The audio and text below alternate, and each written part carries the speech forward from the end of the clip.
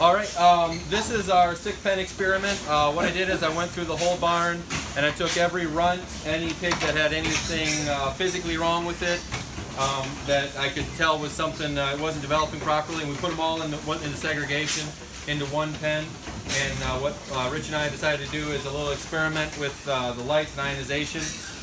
Currently every pen has a light bulb and 4 ionizers over top of it in the rest of the barn. What we're going to do is pretty much we're going to go to 6 bulbs over this pen, and instead of just the normal 4 ionizers, we're going to do 8 over this pen.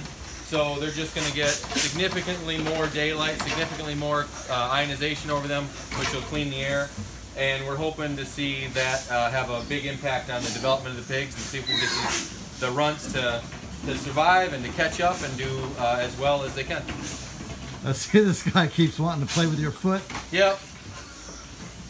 And right now you've already put 4 of the lights in. We're going to put 2 more of the auroras on each end, so that the entire stall is well covered with the light. And double down on the ionization to see if we can get these pigs to recover more quickly and not lose as many when they're identified as weak and infirm.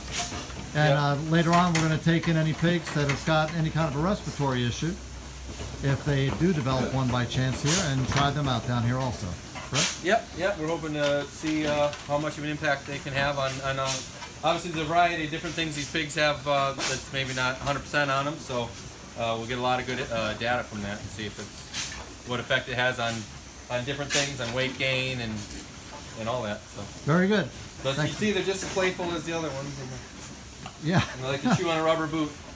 Yeah, they're all interested in you. Now, is that something that's a little unusual to have them all so playful like that?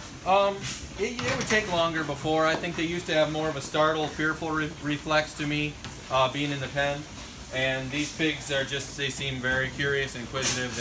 They just want to explore every little thing. That's what they're doing. The biting isn't aggressive. It's not anything from fear. They're just they're comfortable with me, and they want to explore my boots.